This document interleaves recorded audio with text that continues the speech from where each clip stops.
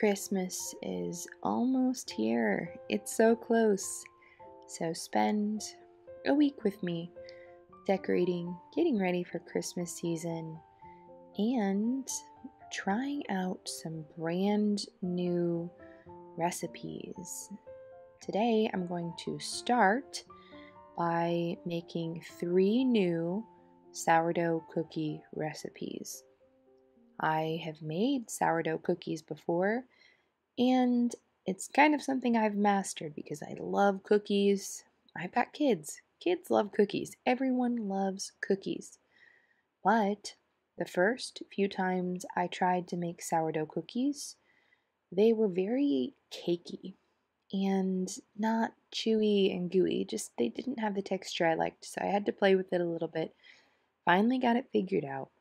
I've got my classic favorite cookie recipe, sourdough cookie recipe that's just chocolate chip sourdough cookies.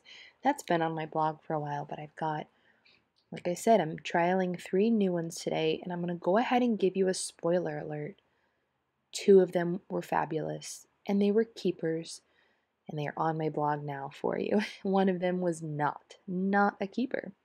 So I'll walk you through my process. So since it's baking day, I went ahead and just filled my canisters with flour, sugar, got everything ready. I've had my butter sitting out on the counter, but I'm going to go ahead and brown this butter because that's one of the secrets to making sourdough cookies. When you are using sourdough starter, it is essentially half flour and half water. Well, if you've made cookies from scratch, you know that cookies don't have water as one of the ingredients ever, or milk, or any straight liquid component. So when you're adding that sourdough starter in, you're adding liquid in, and you need to make up for that liquid content. One way you do that is by browning the butter, which causes some of the milk solids to solidify. And then another way you do that is what I'm doing right now. Use egg yolks only. So I am making, like I said, I'm trialing 3 new recipes. So I'm browning the butter for all 3 of them at once. That's why there was so much butter. And I'm separating all the egg yolks at once. You've got to really know what you're doing to keep all this straight, I guess, but I'm used to doing this. I do this all the time. I love experimenting in the kitchen, making up recipes, and as you'll see today, they don't always turn out, but that's okay. That's how I have found my favorite ones, is just trial and error. So when you're browning butter, less is more. Go slow. Don't turn it all the way up to high, because you don't want to burn your butter and waste it. That's no good. So I've got my butter over there just simmering on low. I separated my egg yolks. Now I am zesting a lemon because one of the recipes I'm making is sourdough lemon drop cookies. And these, well, I guess I'll just go ahead and spoil it for you. These were one of the keepers. These were so good. I've got one child that, lemon drop cookies, that is his favorite. That's what he always requests. So I thought, okay, it's time to come up with a sourdough version. Plus, I know you guys just love sourdough, so I thought this would be a good one to share. So these cookies are going to be very lemony. I'm using the juice from 1 whole lemon, the zest from 1 whole lemon. I'm just kind of doing some prep work while my butter is browning. So the first thing you want to do when making cookies with browned butter is you need to make sure your butter is cooled a little bit. And you definitely don't want hot butter to come into contact with eggs or egg yolks, because you'll end up with scrambled eggs in your cookie dough. You don't want that. So I did set my brown butter aside. It's cooled a little bit, it's still pretty hot, so I'm just going to go ahead and mix it in with the sugars first. That way my eggs won't scramble, because when I add my eggs in, the butter will be mixed in with the sugars. So I'm making the first 2 recipes right now, and these ended up being the 2 keepers. In the big bowl is the sourdough lemon drop cookies, and in the small bowl that I'm mixing right now, These are sourdough iced oatmeal cookies. You know, like the old-fashioned iced oatmeal cookies. So good. Sorry if you don't like oatmeal, but I do. So these were definitely end up being a keeper. You'll see at the end. Now, in the lemon drop cookies, those I want to be light in color, so I just use white sugar, no brown sugar, but the oatmeal, brown sugar is really good in oatmeal cookies. So the oatmeal cookies have a mix of white sugar and brown sugar. And as always, the exact measurements will be in the description, and full instructions are linked in the blog posts. So now I've got my browned butter, my sugars, and my eggs all mixed together, just adding in the rest of the ingredients. The same ingredients really to start out for both of these cookie doughs, just different proportions, different amounts of vanilla, baking soda, baking powder, salt. Now the oatmeal cookies will get quite a bit of cinnamon too. And as I'm watching myself dip my little half teaspoon in here like 4 times, I'm reminded I need to order a new set of these measuring spoons. Teaspoons, tablespoons, because I lost my 1 teaspoon. It's these little copper ones I always use, and I love them. I've had them for years. And not to say I started the trend, but I had them before anyone else had them. Now everyone has them. That's okay. But I lost my 1 teaspoon, so I have to use my half teaspoon for everything. Need to order a new set. I guess I don't need to. That's not a need, but I do enough baking and cooking I can justify it, right? All right, so now I'm going to go ahead and add my sourdough starter in. I'm not worried about the temperature of the dough because these are discard recipes. I'm not using this starter to leaven cookie dough and get a rise out of cookie dough. That's not the goal here. Now, even though I said these are discard recipes, but you can see in this video that this is clearly active starter. Active starter works, that's fine. I'm still not going to be leavening this dough. I'm not going to be letting it rise, but you can use active starter. I'll explain as we go. So each one of these doughs uses 3/4 cup of sourdough starter. That's a lot. So if you have starter to use up, making cookies is a great way to do it. You saw I went ahead and added my lemon juice and lemon zest into my lemon cookie dough. Now I'm coming over here and getting my oats. So the oatmeal cookies use 2 cups of oats.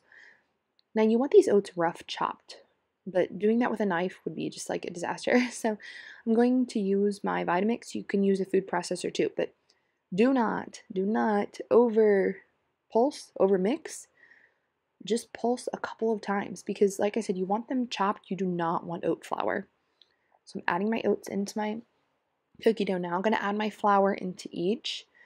But back to the oats. If you over process your oats and they end up like powdery, like oat flour, you're essentially just increasing the amount of flour in the recipe, and you're going to end up with hard, dry oatmeal cookies that just are not that great. So don't do it. Don't overmix. All right, let's get out the add-ins here. So for the lemon cookies, I'm adding in white chocolate chips and cinnamon chips for the oatmeal cookies. Now, you don't have to add the white chocolate chips into the lemon, but I really liked it with them. But you can leave them out, that's fine. And then the cinnamon chips, that's also optional. I mean, you get creative if you want. You can do raisins instead. You don't have to do anything. You can just do straight up oatmeal cookies and kind of get creative with the spices there, add a little nutmeg or whatever you want to do. But these cinnamon chips were just so good. They really were the perfect addition to the oatmeal cookies. So that's what I included in my recipe. Okay, now I'm going to show you something that I haven't talked about up until this point because this was my massive failure. These were sourdough, let's see, what was I going to call them? Sourdough brownie cookies. I put crushed up candy cane on top. I had such high hopes, but they were just terrible. And to be honest, anytime that I have tried to make something very chocolatey with any sourdough starter added in, something about the chocolate in the sourdough doesn't do it for me. I end up not liking the flavor at all. it ends up tasting sour. And I do not want my desserts to taste sour. Yes, I know it's sourdough starter. Okay, I've started the baking process here. So, had my cookie doughs made. I've started the baking process. Look at these lemon drop cookies. So good. And you give them a dusting of powdered sugar afterwards. So these are very similar. If you have ever been to Panera and had a Panera lemon drop cookie, very similar. They're very good. Anyway, I want my cookies to be sweet. I want my desserts to be sweet. It's supposed to be a treat. We don't eat it all the time because it's a treat. I don't want them to be sour. I don't want to taste sourdough starter at all. I don't mind a little depth and flavor from the starter, but I don't want to taste sourness. And when I tasted those chocolate cookies, those brownie cookies that I had such high hopes for, they were sour. So anyway, I'm just taking some pictures because of the keepers, because the keepers are going to go on the blog. So practicing my food photography, or I'm sure I'll get better at this. It's like anything you do, you get better over time. So I just don't worry about not being good at things when I'm starting, because that's normal. Like, that's normal life. When you start something, you're probably not that good. And then you keep doing it, and hopefully you get better. So my photos are pretty plain. I don't have a lot of like props and stuff, but I'm just working on getting good, clear photos for my blog, and that's okay. So we're going to move on and bake the oatmeal cookies. Oh, I forgot to tell you guys, something I thought of that would be really good on the lemon drop cookies would be the glaze that I'm actually going to put on the oatmeal cookies. Like that same glaze, but maybe add a little lemon extract or a little lemon zest. So it'd be like a lemon glaze. You'll see what I mean when I glaze these, but that would be really good too. So I actually put that as an option in the blog post. I always, like, my blog post, I try to give ideas and stuff if you want to mix it up. Look at these oatmeal cookies. Both of these recipes, the cookies turned out just exactly what you would expect from a cookie. Just gooey and moist and chewy, melts in your mouth, not cakey, not fluffy. Now, I'm sorry if you like cakey cookies. Now you're offended. I did not mean to offend you. That is okay. If you like cakey cookies, make these recipes, but leave in the egg yolks and don't brown the butter, and you'll get a cakier cookie. Okay, now I'm going to make the glaze for the oatmeal cookies. Very simple. It's just a 1-to-1 ratio, so 1 cup of powdered sugar to 1 tablespoon of milk. You can put some vanilla in if you like. So I did 2 cups of powdered sugar, 2 tablespoons of milk, and then just dip the top of your cookies into the glaze, into the icing. Use a fork to help you lift them out. The first one I actually broke, so I ate it, which was delicious. I wasn't too disappointed about that.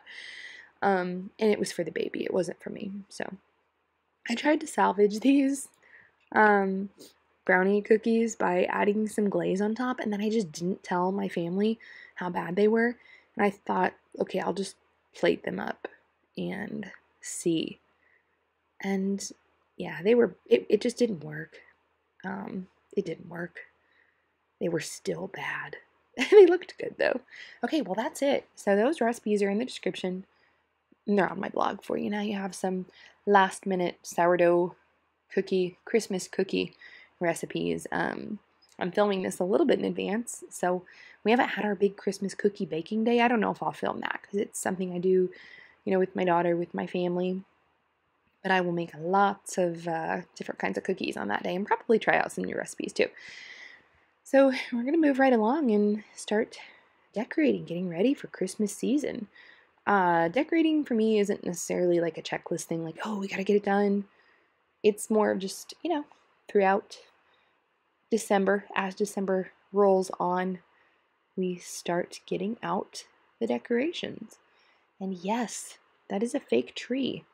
Yes, I live on a farm, and a very large farm, and I have a fake tree. It is what it is. We did a real tree for a few years, and one year, okay, so one of my favorite days of the year to shop is actually the day after Christmas. The deals are so much better than Black Friday. They're amazing, especially if you want to get Christmas decor. So this tree, for the life of me, I can't remember where I got it, which drives me nuts because I love it so much. Just lightly flocked. It's got pretty pine cones in it. I can't remember where I got it, but I do remember it was just ridiculously cheap. So I grabbed it, and it's so easy to put up. Like you saw, it's like 3 pieces. So this is what it is now. We have a fake tree that I like a lot. We love Christmas time for the obvious reason that it is the celebration of the incarnation of Jesus. And I know people have all kinds of theories about pagan this and pagan that, but I would just say read history. Read more history than, like Wikipedia pagan stuff. We've got such a rich amount of church history that goes back 2,000 years, and it's the same. You can see it affirmed over and over again. So we love celebrating. Any holiday celebrates Jesus. Okay, these are little ornaments that I thought were super cute. They were just different saints, Old Testament saints, and I found them at the thrift shop actually. So I'm letting my kids help me here because this is such a special time of year for our kids, and this is their home too. It's not just my home. And I like it. I love seeing their little touches that they put on everything. I'm not very particular. I don't rearrange, the tree after they put ornaments on. I just let them help. All right, we're going to move it right along. That was all we got to the first day, just kind of stockings, putting the tree up, lights, ornaments. Now, I've got some Christmas pillows and other Christmassy stuff for the living room, but I figured I should probably clean my furniture since I'm switching pillows out. And wow, okay, look at this cushion. I just cleaned it compared to these. Ooh, it really needed it. This is something that should really be done like once a year probably, but it has not been done once a year. And look at this. This thing here is a beast. So look at the clear side. That's the side that the water, came out from, and then this is what it sucked back up. Just disgusting. That's really neat that's what we were sitting on. But anyway, the couch is clean. Got that task done now. Moving it right along to the next day. Gonna put my Christmas pillows out since my furniture is now nice and clean. And once again, if you are hoping for like pretty, sleek, aesthetic Christmas in this farmhouse and on this homestead, that's not it. And that's okay if that's what you like. I like it. I appreciate all different kinds of decor. But it's more grandma style around here. I just want my house to be decorated in a way that my kids will think is magical. Like, that's what's important to me, is making memories for my kids. Oh, and I just put a little baby stocking up there. That's what you see me doing. So, little baby stocking on my stocking. And Cat, which that's officially her name. It's just Kitty or Cat, because we waited too long to name her, and that's what she comes to now. So yeah, Cat is here to stay. She's enjoying Christmas. Very cozy, she says. But anyway, when I'm decorating my house, I just think about, what would be magical for my kids? What do they like? And I let them help pick a lot of stuff out. A lot of our, decorations and stuff, it's stuff they have picked out. You can see I have a lot of their ornaments. Actually, almost all of their ornaments on the tree. Some ornaments from when I was a kid, from when John was a kid. But, no themed tree decor. No, like, new ornaments every year. It's just lots of stuff that is sentimental to us, and that's what I like. So got lots of little handprints here, all things that I will continue to cherish in years to come, I am sure. So it is still Advent. I know we're getting close, but it's technically still Advent. So I've got my Advent wreath out, and yes, I know I only have 3 candles. That's because I made this myself. I didn't buy an Advent wreath. I just used a wreath, and I used a candle holder that I had. We only had room for 3. So that's okay, because we all know in this family that there are, 4 Sundays that we count down. So I'm going to put a few little Christmas touches in the kitchen. Nothing too crazy.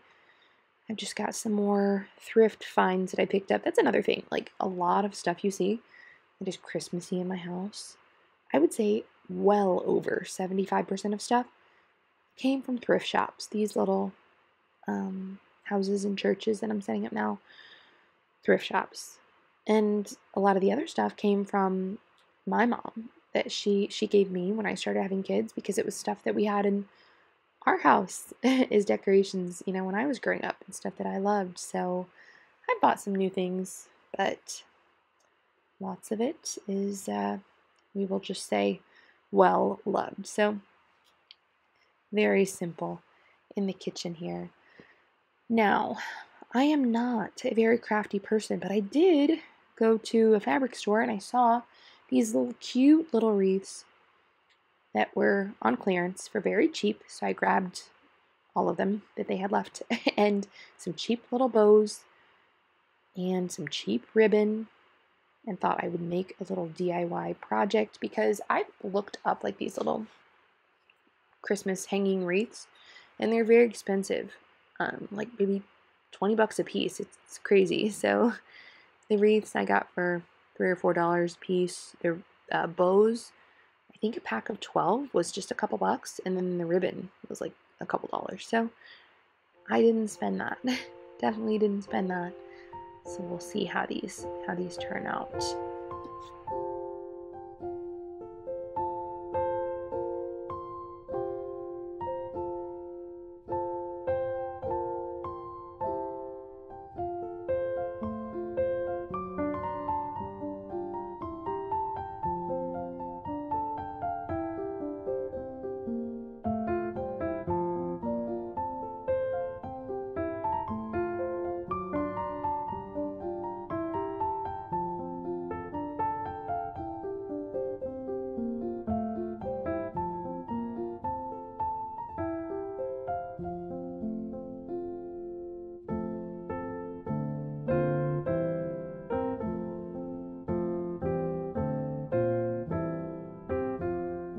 I know I am way late to the game in the YouTube and blogging and, just in the world right now, because a lot of people like to decorate for Christmas, in November sometime. But actually, you're watching this, I believe, on December 20th, and tomorrow is the first day of winter. So it's not even winter yet. Tomorrow will be, but technically still fall. And it is still Advent as well. So still a season of preparation and waiting for the birth of our Lord, to celebrate that glorious occasion. So I am getting my fall porch decor put away, and it is time to put out the Christmas season decor. So on the liturgical calendar, Christmas isn't just a day, it's actually a whole season. It's called Christmastide, and it doesn't begin until Christmas Day. So the liturgical year begins with Advent, meaning we are in the beginning of a new church year. And Christmastide begins on Christmas Day. And it is, I believe, 40 days long, but there are 12 days of like the solemn celebration where you're feasting and really celebrating Christmas. So we're almost there. What you just saw me do was, those were some clearance, like very simple minimalist wreaths that I had gotten maybe last year. Not my style, but with some more cheap bows, I was able to fancy them up a little bit and make them not so plain. So here I've got more grandma core Christmas pillows, and oh my gosh, what you see me holding, these are little frogs, Mr. and Mrs. Claus frogs, that sing and dance, and they're hilarious. And we had them when I was a kid. They came from my mom and dad, from our house, and my mom always went all out for Christmas. At least I think she did. Lots of really cool decorations, and I just loved it. I loved our house at Christmas time, and my mom still does, actually, and my sister does as well. And yeah, so the Christmas frogs live on because my kids love them. They think they're hilarious. They love pushing the button and making the Christmas frogs sing and dance. All right, got lots of pillows here. I know there are jokes about like women and throw pillows, so I'm not helping that stereotype out right now. Kind of just fulfilling it, but what do you do? I tried to throw out the idea of cutting down some real trees and putting them up on the porch this year, but John did not seem thrilled by that. Sometimes when I have an idea that he doesn't like, he acts like he doesn't hear me. And then I understand that that means that that's a no. He's not interested in assisting with that idea. And that's just how we do things because ladies have a lot of ideas. Like, we need to be able to recognize this about ourselves. My sister and I laugh about this all the time. Like, ladies are just full of ideas, and half of them, if we thought on them for 2 seconds, we wouldn't even want to do them. So, sometimes the guys just need to rein it in. But, maybe in the future we will do the real trees on the porch and just continue being a little more extra at Christmas time every year. So I've got some fake floral arrangements here. Just going to set these out to give my dancing Christmas frogs a pretty place to prop themselves up against. And I'm done. I'm finished with the porch.